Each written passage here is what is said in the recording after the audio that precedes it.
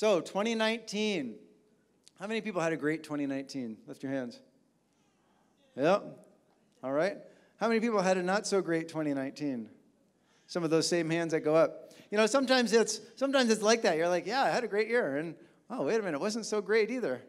But you know what? It's about counting the blessings. It's about looking back and saying, yeah, maybe it was pretty rough, but no, there were some great things about it. There were some really, really good things that God did in me, or God, I saw this happen around me, or I saw this happen in my family, I saw this happen with this person, or we were blessed in this way, and yeah, that was pretty rocky, but okay, it's all right. We're counting the blessings, and we're looking at it. You know, the truth is we always have good happening, and we always have difficult times happening. And a lot of times it's just a matter of our perspective and being thankful to God and just saying, okay, God, you know, I'm going to focus on these good things because, you know what? At the end of the day, God is good. At the beginning of every day, God is good. In the middle of the difficult times, God is good. And we can focus on all the difficult stuff. We can look back and say, oh, man, or we can complain. But let's take a step back and say, no, God is good. And standing on that truth and standing with that perspective helps to shift the way that we see things. And, you know, honestly, sometimes when we have difficult seasons in our lives, that's when we tend to grow the most. Isn't that true? It's really true. Sometimes when we have difficult times that happen, that's the time when we just get a little bit closer to God, when we just draw close to Him, when we're a little bit closer to Him, a little bit nearer to Him, and we're leaning in to Him and into His grace. And it's times that can sometimes be the most precious is our times when we're going through difficult times. And, we typically think of, Psalms 23, even though I walk through the valley of the shadow of death, we're never alone when we walk through the valley of the shadow of death. Isn't that right? Because sometimes we think about, even though I walk through the valley of the shadow of death. That's kind of sometimes how we tend to think of it. Here I am going through the valley of the shadow of death. No, wait a minute. That whole chapter is about a good shepherd. And our good shepherd is right there with us. And if you're going through a difficult time, step a little bit closer to the shepherd. Follow him just a little bit more closely. And maybe things are kind of spooky in the valley of the shadow of death. All right, just get close to the shepherd. Just walk closer to him because he's good. He's a good shepherd, and he's leading us into a place on the other side of that valley. Amen? And that's what he has for us. He's got good stuff in store for us. So maybe it was a difficult year. I want to encourage you, be thankful. Be thankful for the growth. Be thankful for those times of intimacy with the Lord. Be thankful for those times because, in Ephesians chapter 6 talks about standing. It has the whole passage about the weapons of our warfare are not carnal but mighty to the pulling down of strongholds, and we have all of the weapons. I mean, we have the breastplate of righteousness, the helmet of salvation, the belt of truth, and all of that. But 3 times in there it says stand, stand, stand, stand, and standing is more of a perseverance. It's like, I'm going to stand with my God through this. I'm going to stand with my God through this. And when we stand, when we're there and we go through those things, and when we're faithful to stand, we come out the other side stronger. And so even if it was a difficult time, thank God. God, I'm stronger now. I'm closer to you now. We can do this. If you had a great year, praise God for that too. Thank God for that as well. Because God is a good God. Be thankful for his faithfulness, his blessing, and provision. But also, if you had an extremely bad year, well, there's only 2 more days left. We're going into a new year, right? So we can say goodbye to 2019, and we can move into 2020 with expectation, because God's got great stuff, new things for us. He wants to grow us. He wants to see us grow and expand. Last week we talked about a verse from Philippians chapter 3, verse 13, and brothers and sisters, I do not consider myself yet to have taken hold of it, but one thing I do, forgetting what is behind and straining towards what is ahead. I press on towards the goal to win the prize for which God has called me heavenward in Christ Jesus. Okay? Can we just leave that up on the screen there just for a few minutes? Last week we talked about forgetting what is behind and straining towards what is ahead. Now that word, like we said last week, that forgetting is almost like it has the idea of putting something out of your mind. Now, whether 2019 was a great year or it was a crummy year, we don't forget like we just kind of completely evaporates from our mind and we never ever think about it again. But it's the idea of let's not let these things dominate our minds, whether good, whether bad, but let's put it out of our minds so that we can move towards what is ahead. So we can strain. It says we are straining towards. So it's almost like it has the idea of stretching forwards towards something.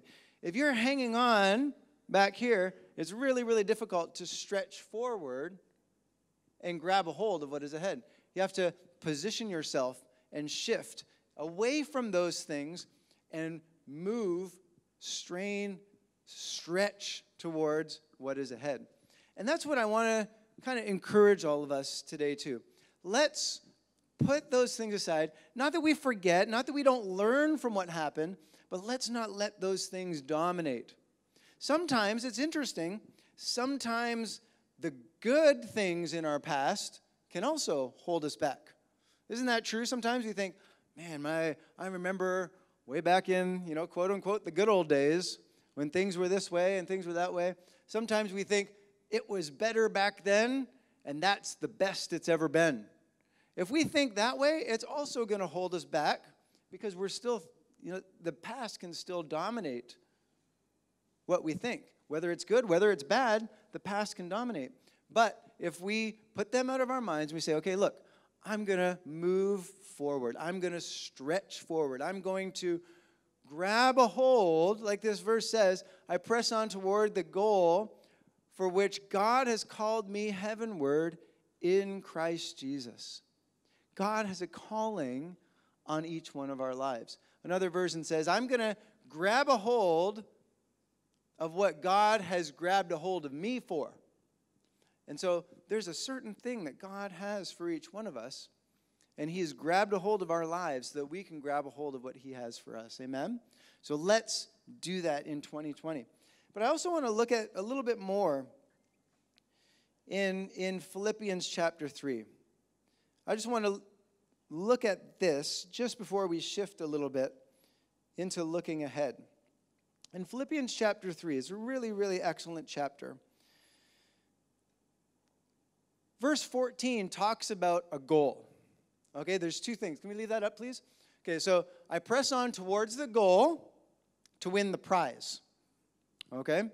Now, I'm a sports guy, and I apologize to anybody who's not into sports, okay?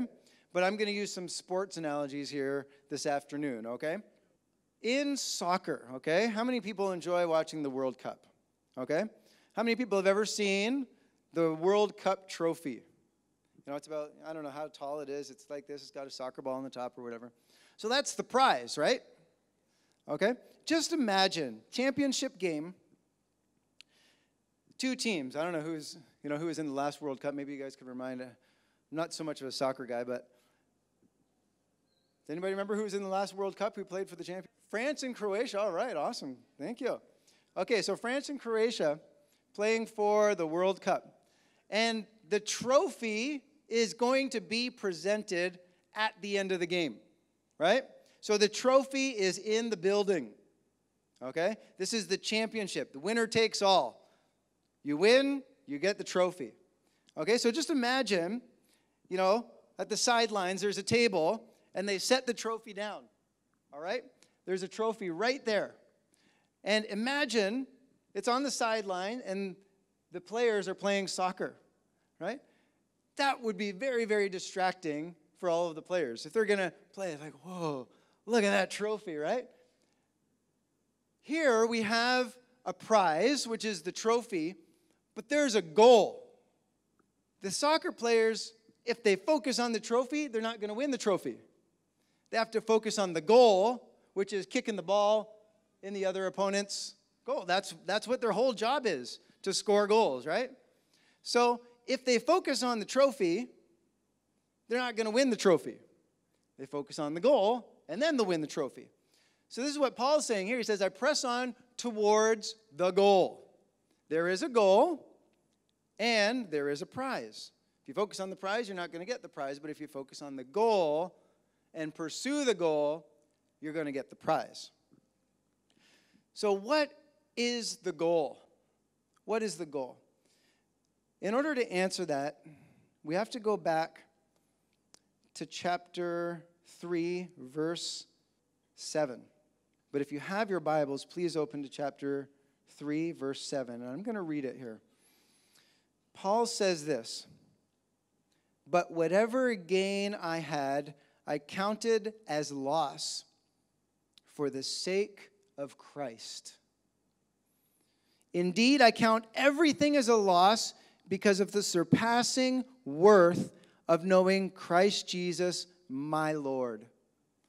For his sake, I have suffered the loss of all things, and I count them as rubbish in order that I may gain Christ. This was Paul's goal. If you read chapter 2, in Philippians chapter 2, it talks about the greatness of Jesus, how he took the form of a servant and lived as a man, that he be given the name that is above all names, that at the name of Jesus every knee will bow and every tongue will confess that he is Lord. Chapter 3 says, I want to know him. He is my goal. I want to know him.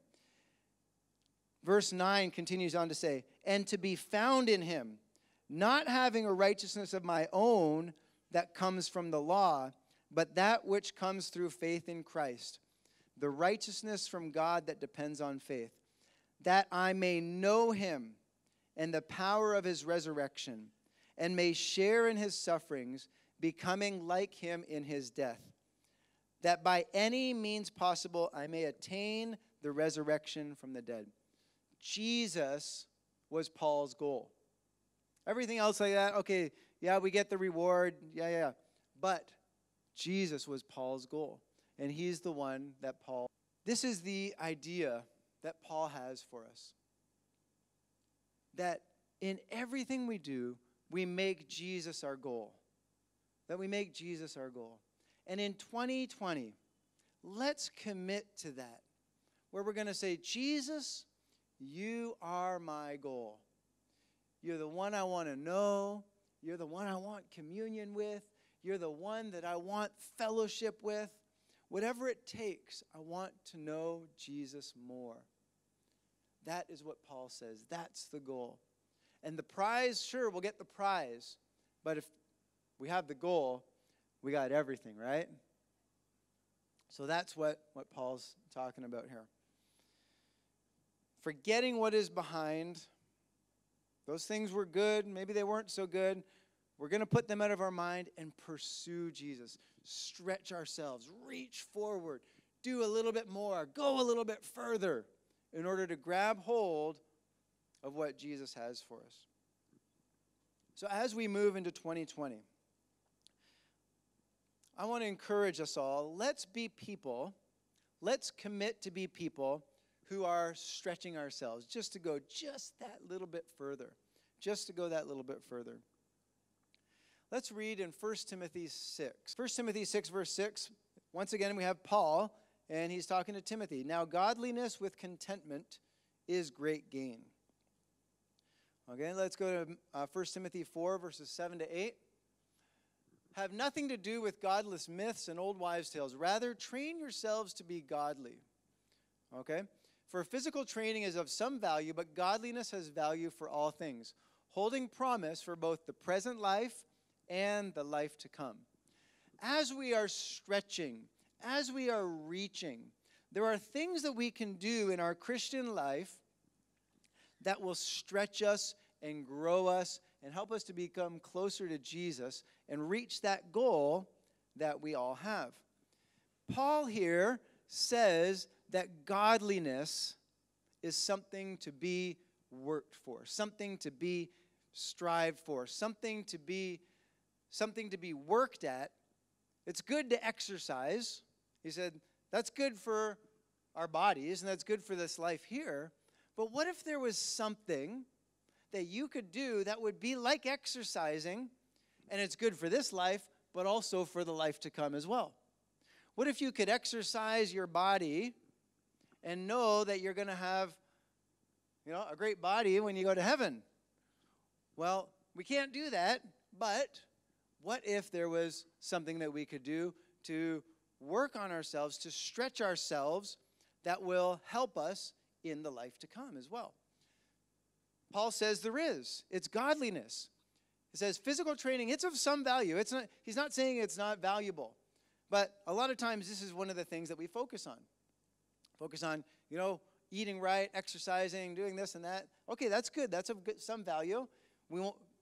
God has only given us one body, and so we need to be good stewards. I believe that that's part of being a good steward, is taking care of what God has given us.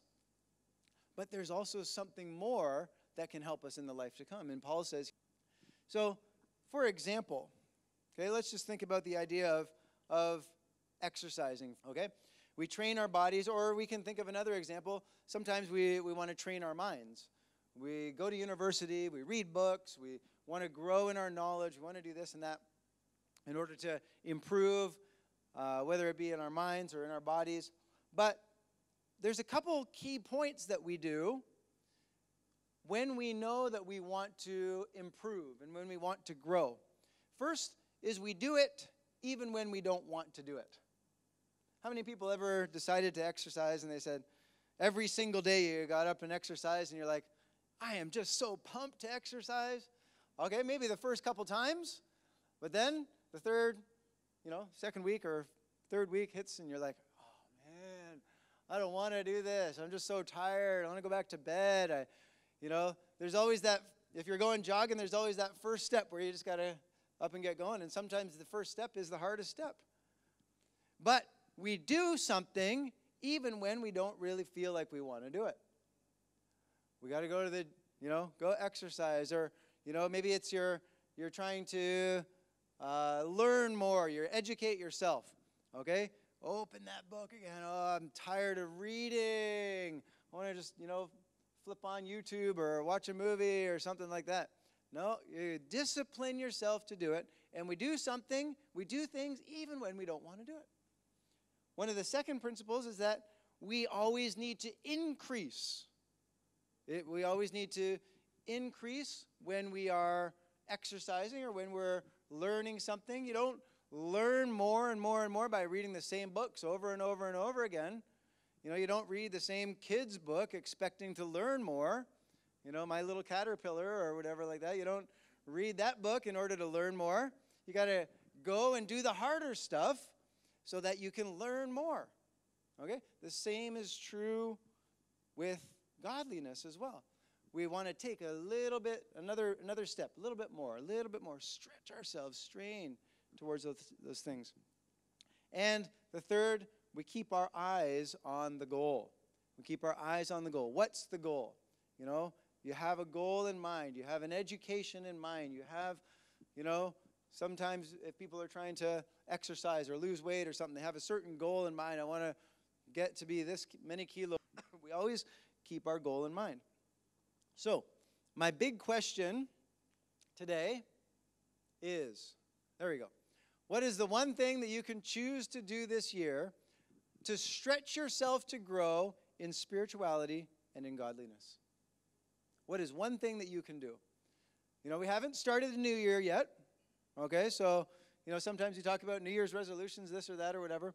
But I want it to be not just a New Year's resolution. You know, New Year's resolutions are all great until the second week of January, right? And then they kind of all go out the window.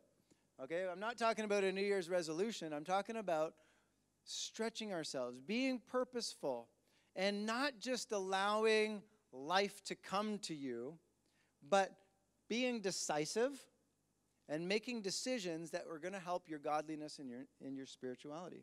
So what is one thing that you can do this year to challenge yourself to grow spiritually? And, you know, you can start it on January 1st and just continue to do it throughout the year. I would encourage you. We have 2 more days left in 2019. Pray about it. Just ask the Holy Spirit. Holy Spirit, what's something a little bit more that I can do? What's something just a little bit more? That stretching, that, you know, it's kind of like putting another weight on the barbell or whatever. Just another kilo that you can put on there and stretch yourself just a little bit more to get a little bit stronger, or reading one more book, you know, in order to improve your education or whatever it is. What is one thing that you can do to grow yourself spiritually? You know, the Holy Spirit has a lot of ideas for us. He's alive and working. Maybe he's talking to you right now about something that you can do, another step that you can take. Maybe it's something like regular church attendance, okay? Maybe some people, you know, maybe you don't come to church on a regular basis. Well, maybe the Holy Spirit would like you to just come to church every Sunday, okay? Maybe it's something as simple as sitting in the front of the sanctuary rather than further back, okay? These are steps, practical steps that we can take that will help us to grow in our spirituality. I have a list of some other things that we have here. We can talk about prayer. We can talk about fasting, reading the Bible.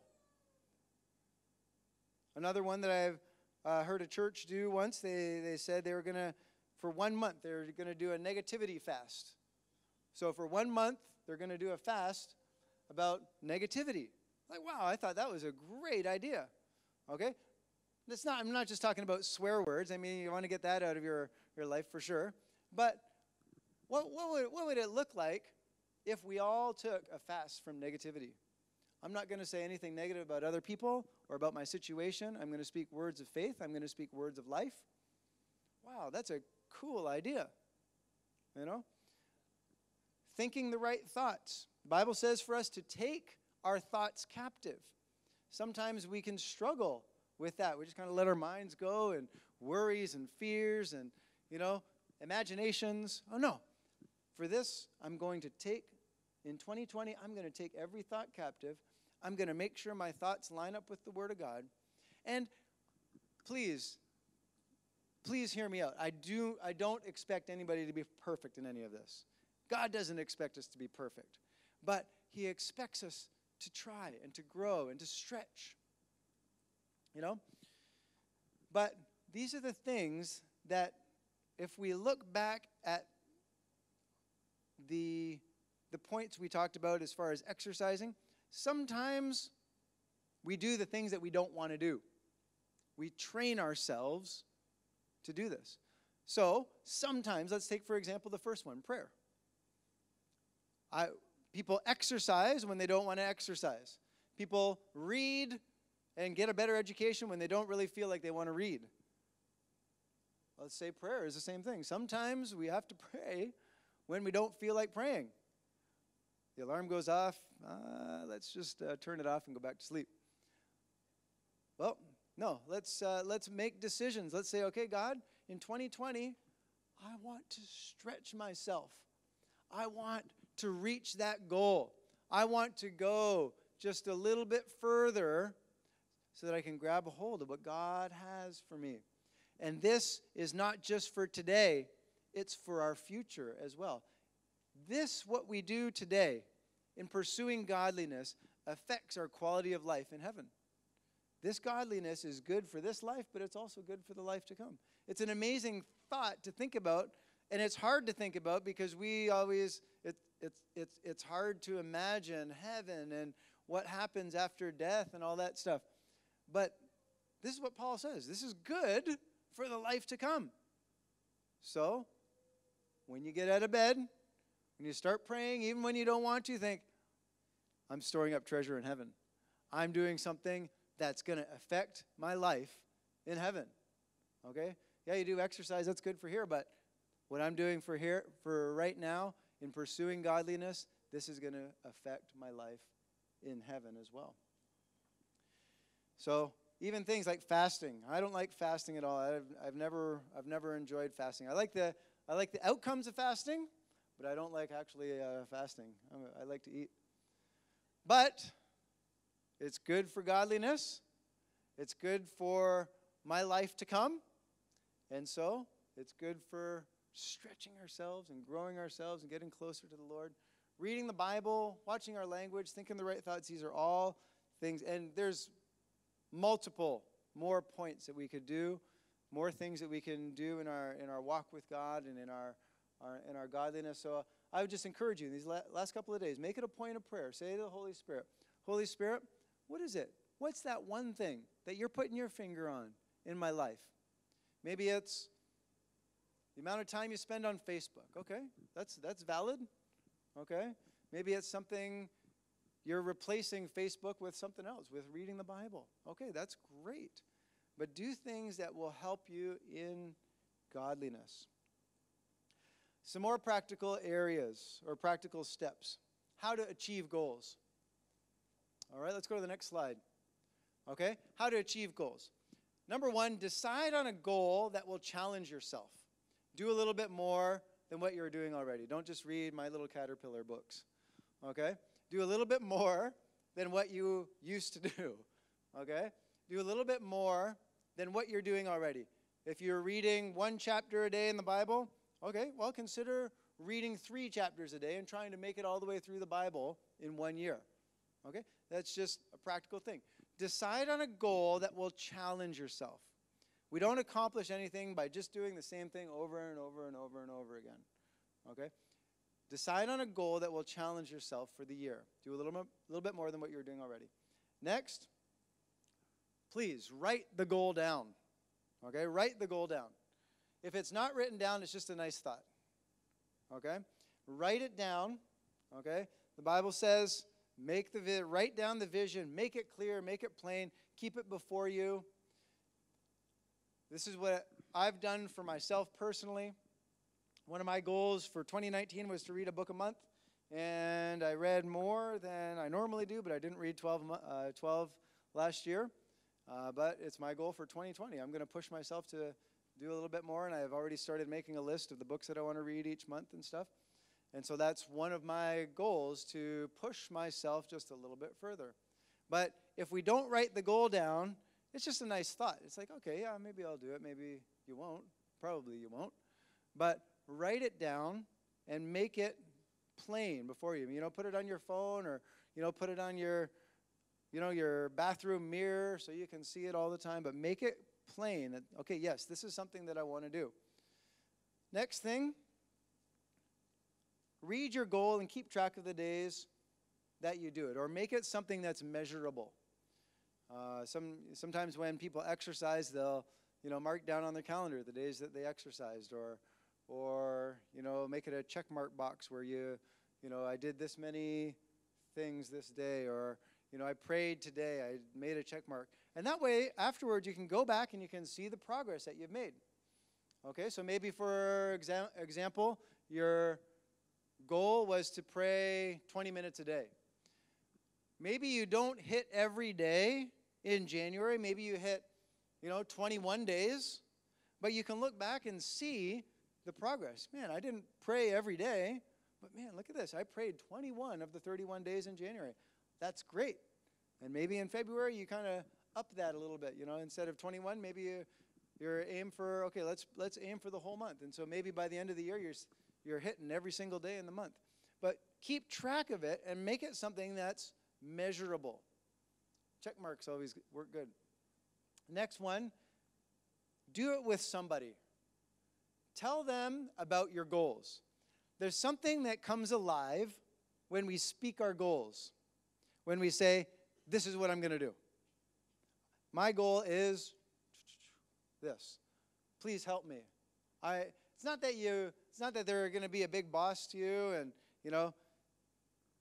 hit you and flail you if you don't do it, but somebody who can be accountable to you and say, okay, all right, how are you doing with this? And you're already opening yourself up and saying, okay, this is what I want to do. They remind you of your goals when you're feeling discouraged or when you're kind of fall off the path. They remind you, hey, how are you doing in this goal that you told me at the beginning of the year? Like, oh, yeah, yep, I'm not doing so good. Well, you can do it. Come on, get back up. We'll do that. Okay, maybe January you didn't do so well, but let's try and do good in February. Okay? So do it with someone. Tell them about your goals and ask them to keep you accountable. Someone who's like a taskmaster says, all right, Jason, every day, you didn't do it, and, getting on your case and all that stuff. But someone who you respect, they respect you, and you can walk together through this journey. For me, in reading, it's my sister. She's told me this year, in 2019, she read like 70-some books. I'm like, man, I could never do that. But someone who's like that, they'll be able to keep me accountable for 12, right? So it'll be good. So she'd be a good encouragement for me with that. So these are just some practical things that you can do. Decide on a goal, write it down, read over your goal, and keep track of the days that you do it, and do it with somebody. It's good to do it yourself, but it's more fun when we do it together. Okay? So the last thing that we want to talk about, some applications, some practical things that we can do. For the first idea is prayer. Now, I want to make sure that I get the dates right. Brother Morrow, what day are we starting prayer in January? It's the 6th, is that correct? Yeah, but what day is it? Is it the 7th? I think it's the 7th to the 19th, right? So we're going to be doing 12 days of prayer in 2020, January 2020, from the 7th to the 19th. So this would be a good way to kind of, if your goal is for prayer, this would be a good way to kind of jumpstart you into the year with prayer. And so what we're going to do is we're going to take each day, 12 days, we're going to take each day we're going to do 1 month. The 6th, thank you. So it's the 6th to the 19th or the 18th? 6th to the 17th, okay. All right. So we're going to take 1 day, and each day we're going to pray for the month, 1 month of 2020. The first day we'll pray for January. Second day we'll pray for February. Third day we'll pray for March, and so on. And all of the events that are happening in those months. And we're just going to pray God's blessing, but it's also a way for you to set aside time at the beginning of the year.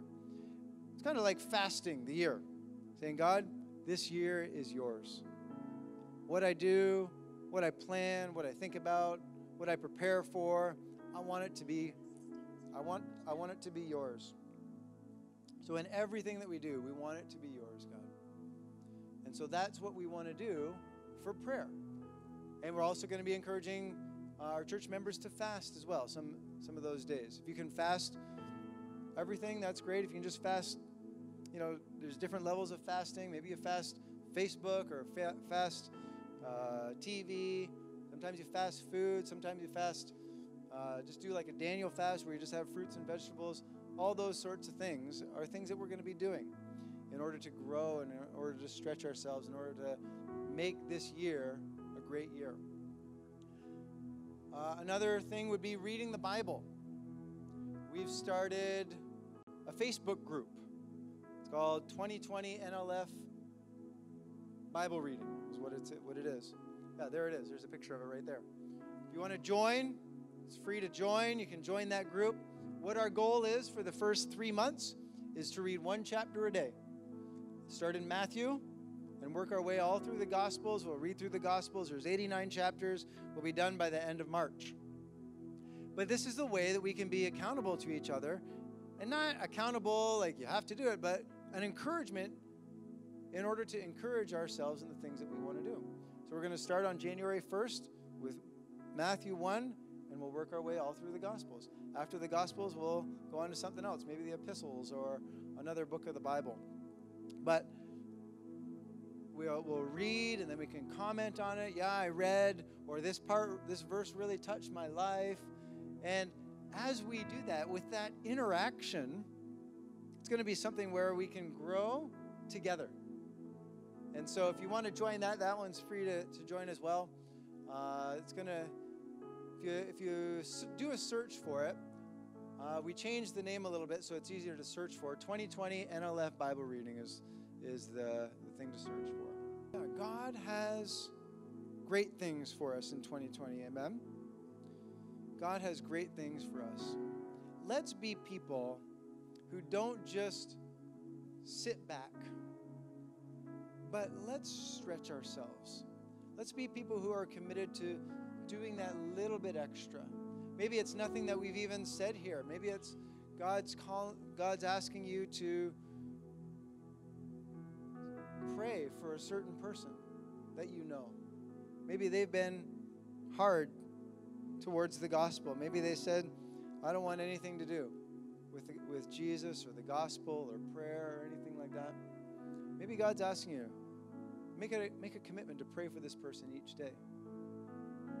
Or maybe it's something as simple as God's asking you to walk across the street and start talking to your neighbors and friends about the Bible, about Jesus, about the Savior, creator of the universe, one who came to give us new life.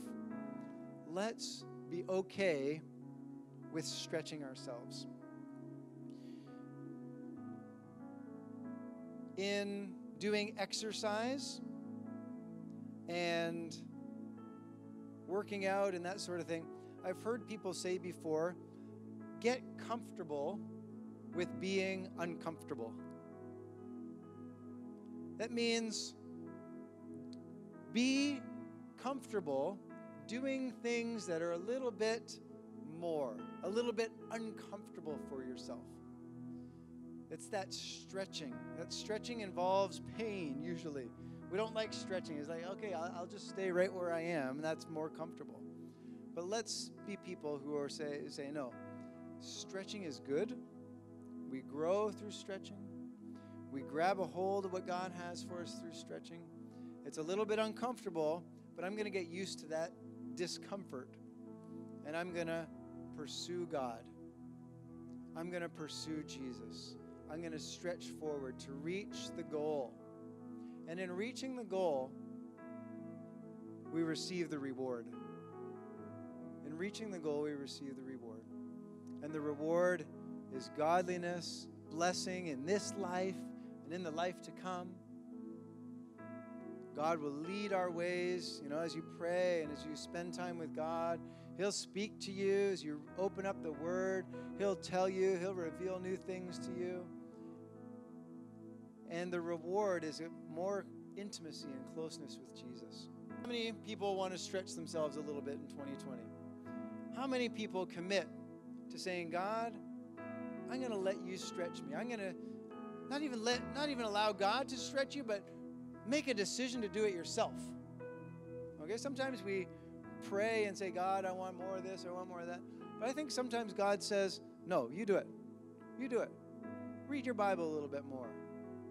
God expects us to take initiative. God expects us to do some of these things. Sometimes we need the inner motivation. Sometimes we need this and that. But we can do it ourselves. We don't need to wait for a voice from heaven that says, read your Bible. No. Just read your Bible. Just open it up. Okay? There's so much God has in store for us for 2020. Amen? God's got a lot for each one of us. Let's be people who are decisive, who say, yes, this is for me. I'm going to pursue God. I'm going to pursue godliness. And we'll see what God brings to us in 2020. Amen? And then at the end of 2020, maybe we can all gather again and say, man, 2020 was an awesome year. It was so great. I'm glad at the beginning of the year I made decisions to do this. I'm glad I stretched myself just a little bit more because this is the change that I saw in myself. Let's all stand together.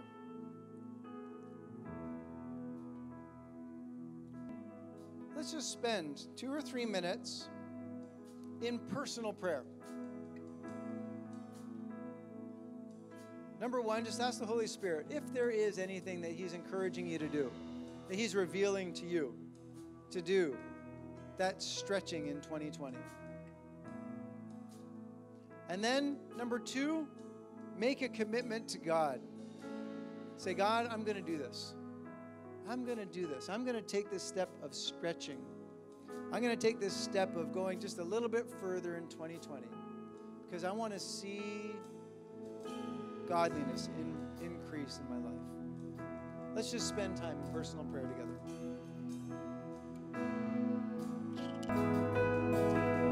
Dear Heavenly Father, we thank you for your faithfulness, God. The Bible says that you are with us and that you never will leave us, never forsake us. We thank you for that. Every moment of our lives, you are with us. There's not been one moment that you have been absent from us. You are not an absentee, Father, but you're with us every moment, oh God. Lord, and as we move into the new year, God, we thank you. God, we thank you for 2019. We thank you for what you have brought us through, for the growth, for the blessings, for the revelation of your faithfulness to us. God, and we say you are a good, good God. We say you are a good, good God. And as we move into 2020, God, we move forward with anticipation. But as an anticipation, but also as a stretching forward, reaching forward to grab a hold of it, God. We want to get the goal. We want to hit the goal. So God, as we stretch and as we push ourselves and push each other and unite together as a church body, God, we know that we will see a continued outpouring of your faithfulness, God. Lord, we commit 2020 into your hands.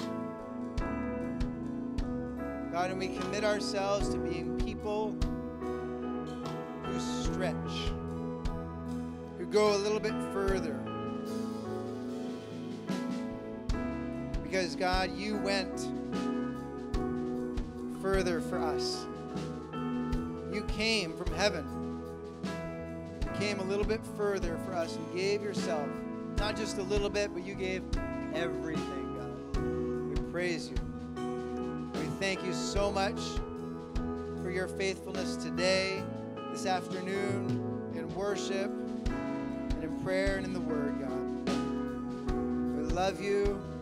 We thank you that you are our Savior and our friend. In Jesus' name we pray.